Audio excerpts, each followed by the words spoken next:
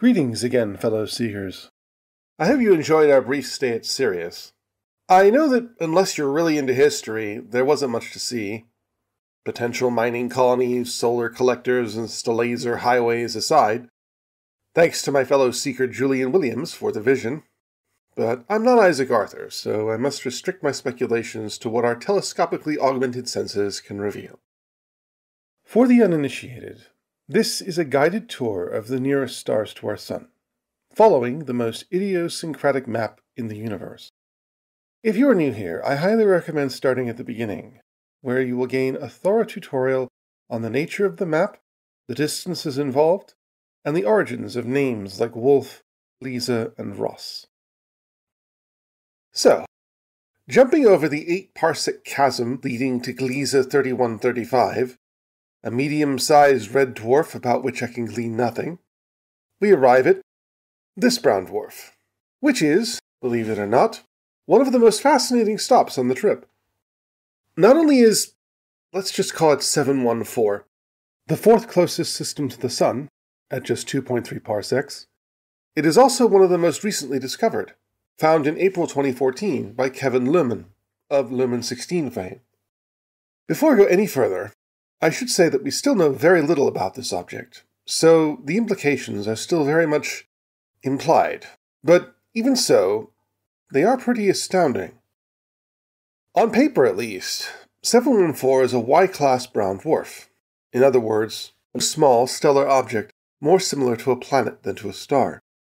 Except that models for Y-class brown dwarfs estimate that the object has a mass of between 3 and 10 Jupiter masses, well below the standard 13 Jupiter mass minimum for fusion of deuterium, the defining qualification for a brown dwarf. And its surface temperature is believed to lie near 250 kelvins, equivalent to Mars and far colder than even the coldest known brown dwarf. Such a rare beast is 714 that as of 2020, nothing like it has been found since, despite several surveys of our near neighborhood. All of which raises the very simple question, is 714 a brown dwarf? I mean, if 714 were happily swinging around another star, even another white dwarf, it would be a planet, no questions asked. So, can it be a planet now? Not officially. The IAU, the international body concerned with naming and classifying things in space, cares naught for origins. How or why an object is where it is, it leaves to the astronomers to figure out. It is only interested in what and where things are now. And right now, 714 is an object of stellar composition free-floating in interstellar space, which makes it not a planet, but a sub-brown dwarf, a term so boring even the IAU press release suggested it be changed. It hasn't. If 714 is a planet, that raises the question of which system it was ejected from. Unfortunately, given its estimated age of over 3 billion years, we will likely never know. 714 has been around the galaxy at least 10 times since being so callously kicked from its cradle, and its neglectful mother is probably living her stellar life in another, hopefully more boring, spiral arm. 2 parsecs south and slightly colward, we arrive at Gliese 1061. On its own, the star has little to offer. It's essentially a slightly smaller, slightly dimmer version of Proxima Centauri. But in one respect, that makes it ideal.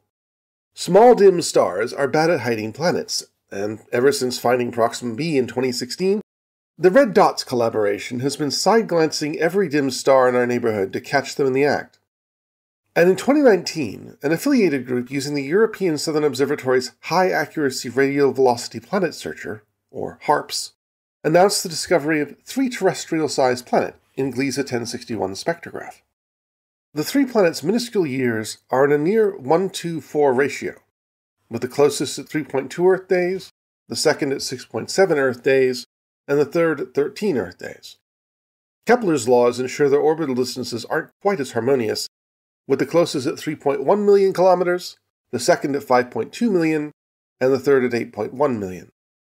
All 3 of these worlds are between 1 and 2 Earth masses in size, meaning that at a glance they likely would not appear dissimilar to planets in our system. And it would be a nostalgic glance, because D, the farthest planet, just happens to be in 1061's habitable zone, making it the second closest potentially habitable world to our own, after the much put upon Proxima b. It even has one advantage over poor Proxima. 1061 is a far quieter and less active star than our nearest neighbor, meaning life is likely to have a far easier time of it. But of course, as always, there's a qualification. As we learned with Proxima b, being in the habitable zone doesn't necessarily equate with a verdant paradise. D's equilibrium temperature, or temperature if it lacked an atmosphere, is 218 K, which is close to that of Mars. Of course, D is larger than Earth, which means it beats Mars in every other weight class. It could very well have things Mars does not, such as extensive volcanism, a thick atmosphere, or even a magnetic field. Of course, it also may have none of these things, which just goes to show how overdue our discovery of Earth 2.0 now is. Slightly forward and 9 parsecs south, we come to this fairly typical brown dwarf binary. Despite it being a binary, it seems no one knows what its combined mass is. 1 parsec north, we find the medium-sized red dwarf LP 99184, and 4 parsecs further north we get to DENIS. Well, given that it was found by the European Southern Observatory, I probably should call it DENIS.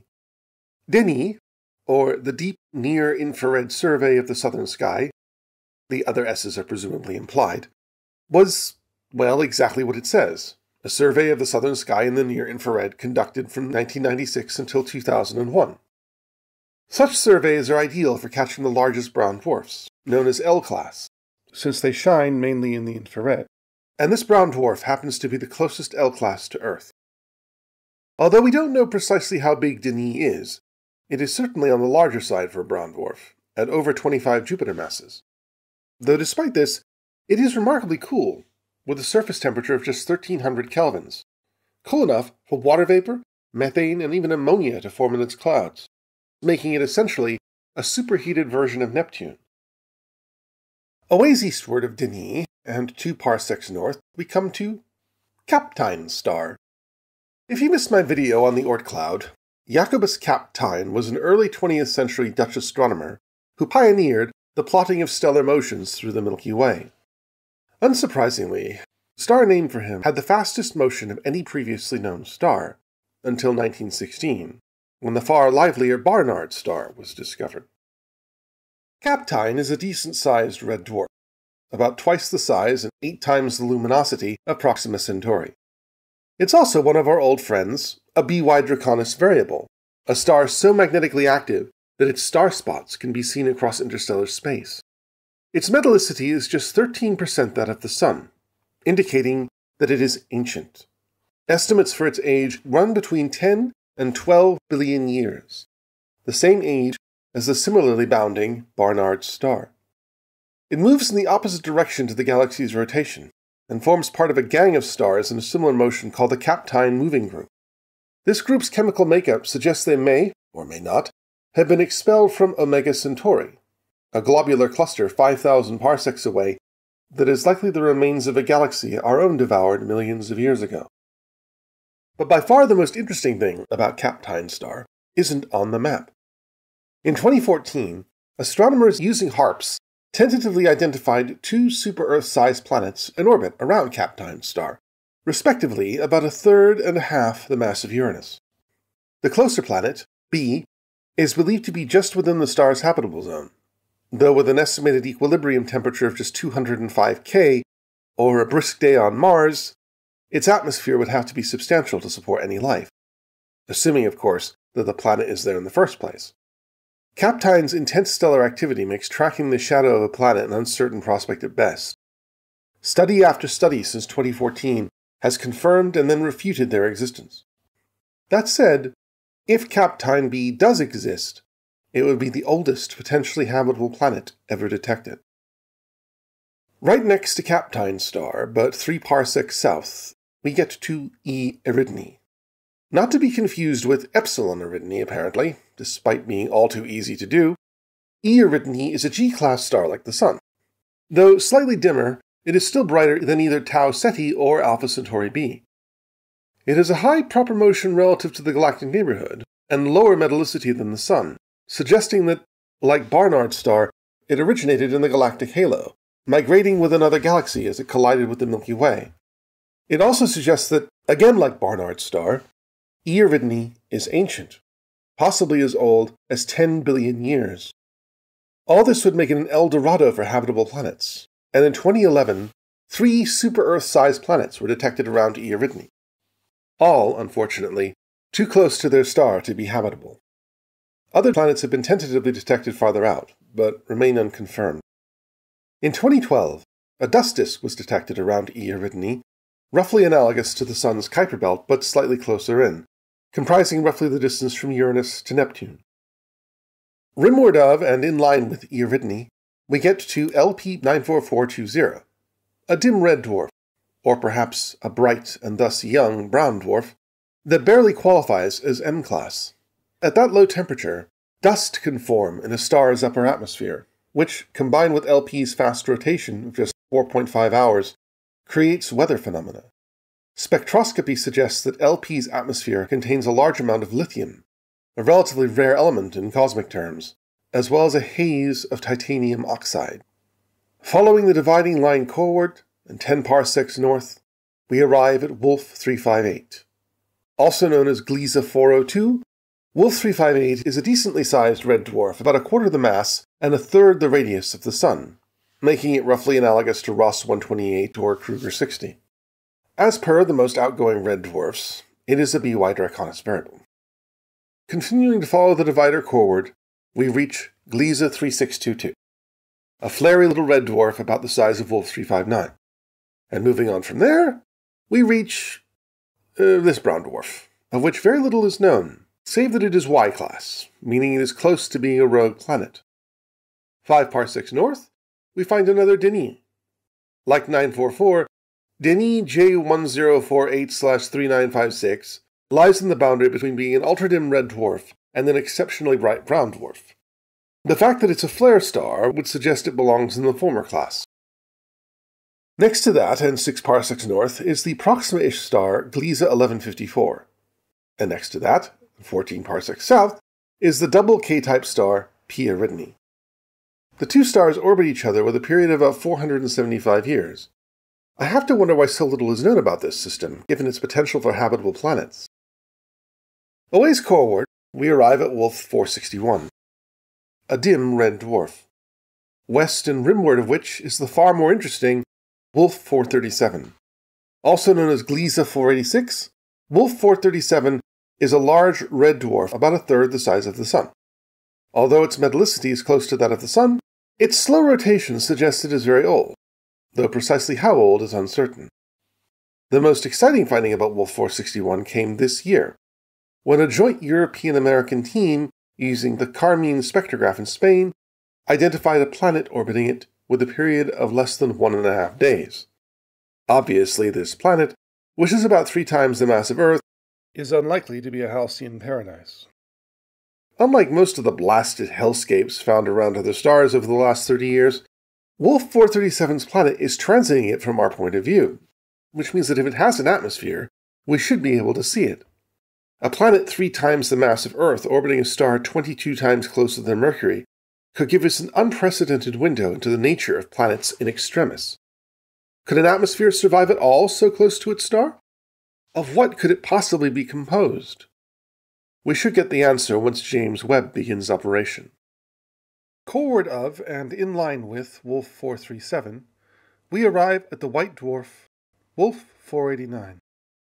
With a surface temperature of just 5,000 kelvins, Wolf 489 is believed to have radiated a good deal of its internal heat, and thus to be quite old, at around 5 billion years.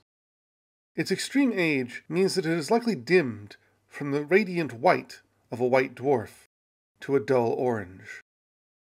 Next to it, but 8 parsecs south, we come to SCR J1845-6357. Only discovered in 2004, and only confirmed as a binary in 2006, SCR is a dim red dwarf about half the size of Proxima Centauri, orbited by a large brown dwarf of about 50 Jupiter masses, approaching stellar mass in size. at a distance of 4.1 AU. West of that, we arrive at the white dwarf Gliese 915. Actually, it has a lot of names, but I'm sticking with one that's familiar. Only slightly larger than Earth. Like all white dwarfs, 915 is an ultra-dense dead star composed of degenerate matter. Its mass is 85% that of the Sun, and its surface gravity is 250,000 times stronger than Earth's. Its relatively hot surface temperature, 8600 kelvins, suggests it has been cooling for between 1.5 and 2 billion years. In life, it likely existed as a B-type blue giant star 7 times as massive as the Sun, which died after only 70 million years. Unusually for a white dwarf, 915 possesses a strong magnetic field, about 1,000,000 times stronger than Earth's, probably generated by convection currents fueled by the cooling interior. Right next to 915, but 14 parsecs north, we come to Gliese 514, a large red dwarf about half the size of the Sun. And next to that, and 9 parsecs south, we come to one of the bigger names in our neck of the woods, Epsilon Indi. There's a strong chance you've at least heard of Epsilon Indi, though you might not know why. Like Tau Ceti, it has gained a modern mystique independent of the stars of antiquity, largely due to its association with Ceti, the search for extraterrestrial intelligence. Although difficult to tell from this map, Epsilon Indi is remarkably close to Earth, just 3.6 parsecs, and, at roughly 3/4 the mass of the Sun, it is one of Ceti's holy grails, a K-type star. K-type stars, while dimmer than G-type stars like the Sun, have much longer main sequence lives, up to 34 billion years, and are less active, producing far less UV radiation. Epsilon Indi's metallicity is close to the Sun's, meaning it is likely of a similar age. Jill Tarter, Carl Sagan's heir apparent and the inspiration for his heroine Ellie Arroway in his novel Contact, listed Epsilon Indi as the top target for any potential habitable planet search.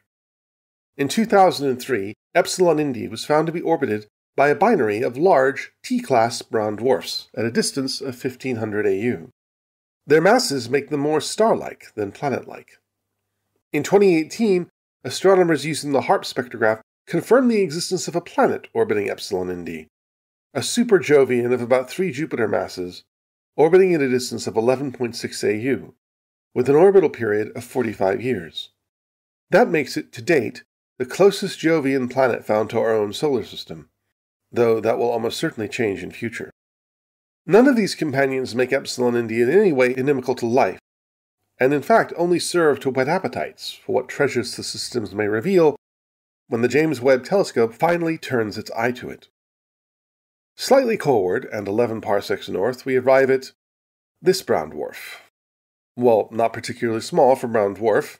It's a T-type, placing it near the larger end. It is remarkably cool, with a surface temperature of just 500 kelvins, suggesting it may be quite old. Following the dividing line westward and 1 parsec south, we come to Gliese 832. Gliese 832 is that rarest of beasts, a quiet red dwarf. That is to say, unlike other red dwarfs, it doesn't erupt in spasms of fiery doom every few years. In fact, UV measurements suggest that, as stars go, Gliese 832 is even calmer than our own Sun. That, together with its relatively slow rotation of about 45 days, indicates it is very old, with estimates placing its age around 9.25 billion years. Also, searches to date have yet to locate any cometary disk, suggesting any planets would be relatively free of impacts. If optimists in the search for extrasolar life were looking for an archetypal, good red dwarf, they could do little better than Gliese 832. As if to tie the bow, 2 planets have been found so far in orbit around Gliese 832. One, Gliese 832b, a gas giant about 2/3 the size of Jupiter, orbiting at 3.5 AU, or the outer rim of the asteroid belt in our system.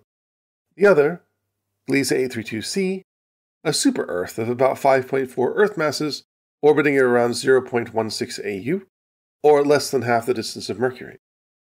Nonetheless, that places the planet on the inner edge of Gliese 832's habitable zone, granting it an equilibrium temperature of 253 K, almost identical to Earth's.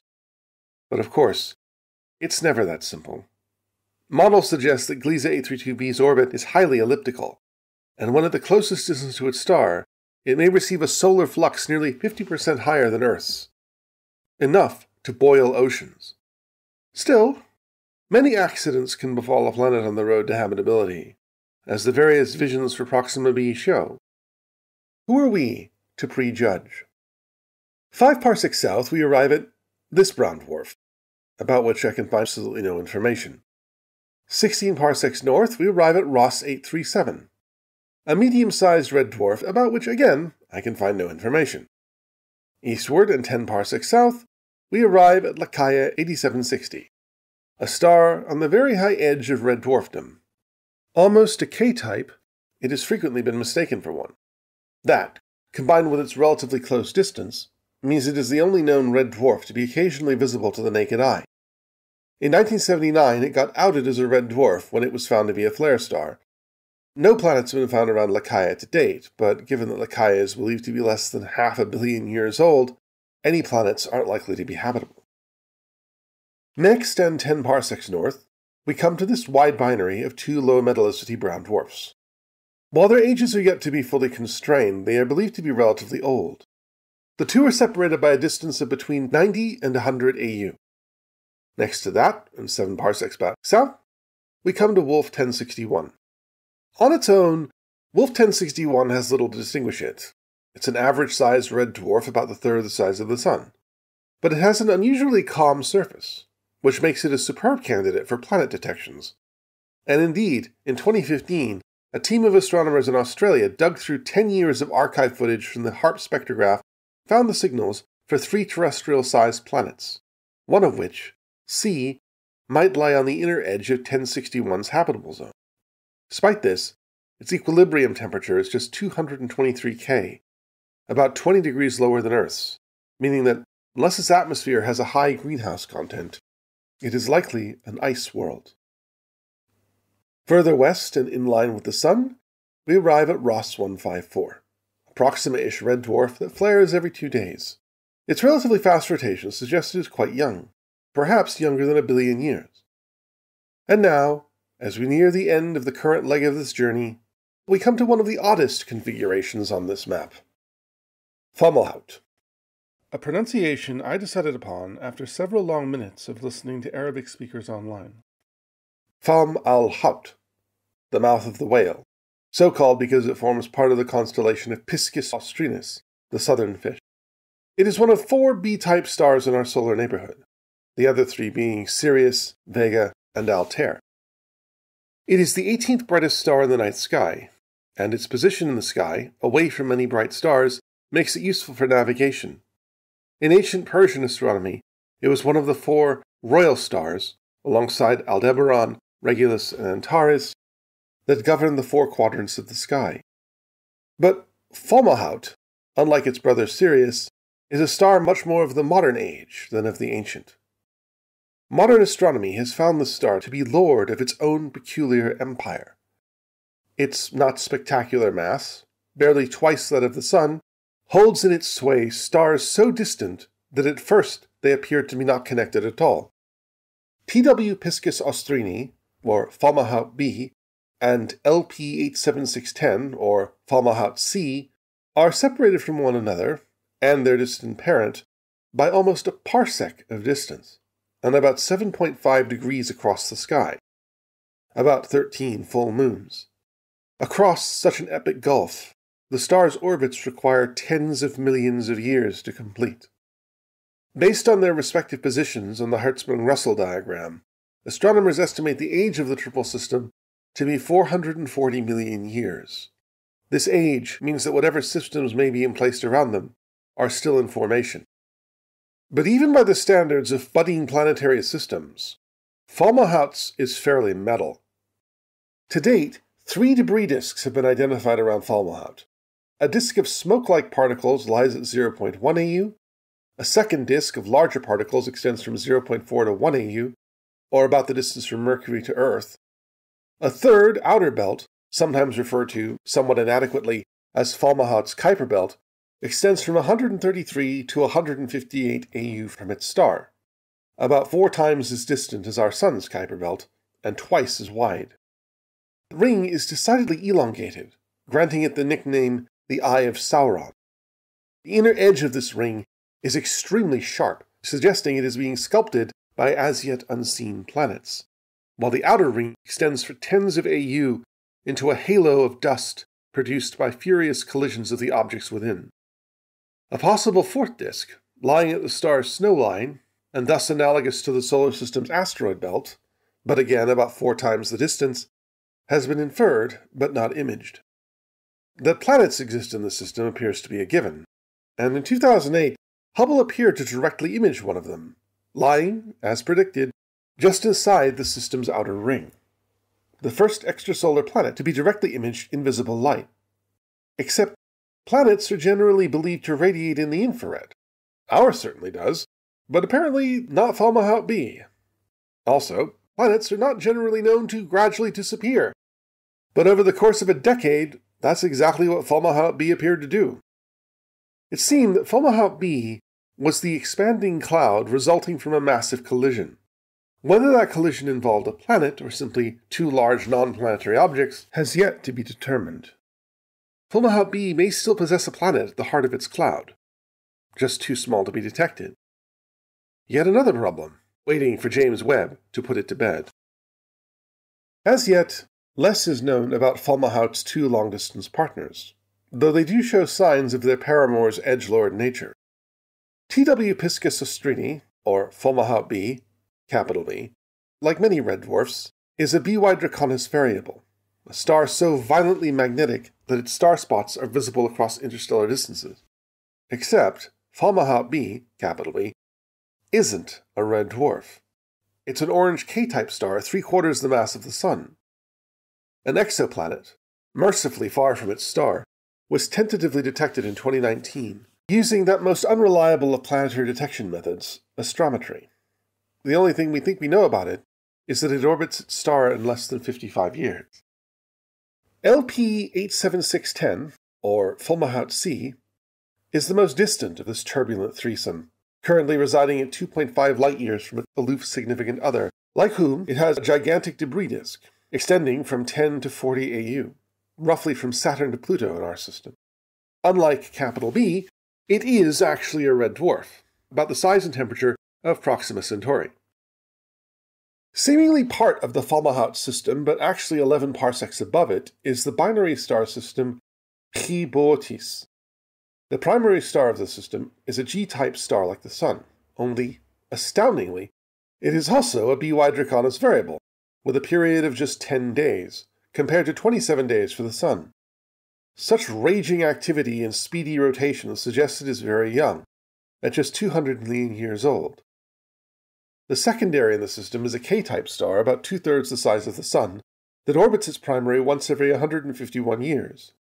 Should any planets ever have the chance to form in the system, they would have to keep within 4 AU, to avoid being disrupted by their star's gravity. The primary possesses an infrared excess, suggesting it has a small debris disk, about 1/4 the size of our solar system's Kuiper belt. West of Fomalhaut c and 1 parsec south is the solitary K-type star Gliese 884, for which, given that it's a K-type star, you'd think there'd be more interest. Passing by this solitary T-class brown dwarf, about which I can find no information, we arrive, at last, at Gliese 876. As a star, Gliese 876 is strikingly dull. A red dwarf and BY Draconis variable about 1/3 the size of the Sun, it could be any of about 50 stars we've already visited. In all other respects, however, Gliese 876 is extraordinary. Gliese 876 is an honored veteran of the current age of exoplanet detection. Its first planet, Gliese 876b, was detected all the way back in 1998 by the now-disgraced pioneering exoplanet hunter Geoffrey Marcy. It was the 6th exoplanet found after 51 Pegasi b, with further planets found in its orbit in 2001, 2005, and 2010. As per usual with red dwarfs, the 4 worlds all orbit very closely to one another, all within the orbit of Mercury, with the closest completing an orbit in less than 2 days. So close, in fact, to the orbit, that the 2nd, 3rd, and 4th planets are known to be locked in a Laplace resonance, the same gravitational shoving contest that torments the first 3 Galilean moons of Jupiter. For every 4 orbits made by the second planet, C, the third planet, B, it makes sense in context, makes 2. And the fourth, E, like I said, it makes sense, makes 1. Among Jupiter's moons, these gravitational tugs raise tides strong enough to transform the inner moon Io into a volcanic nightmare, and the middle moon, Europa, into a world of seething water and cracking ice. However, we know that 876c and b are Jupiter-sized gas giants, not terrestrial planets, so the effect of the energy imparted would be very different. This also unfortunately limits the possibility for habitable worlds in the system. While C lies on the inner edge of 876's habitable zone, any Pandora-like moons in orbit around it would be in danger of being destroyed by tidal interactions between the planet and the star. While the middle 2 planets B and C are classic Jovian gas giants, the innermost planet, D, is a terrestrial planet about 7 times more massive than Earth. Wikipedia's image of Gliese 876d is an elegantly flattering depiction, though in truth the planet more likely resembles a cross between Venus and Io. Barely 3 million kilometers from its star, the planet is likely bathed in many kinds of solar radiation, and likely has permanent aurorae.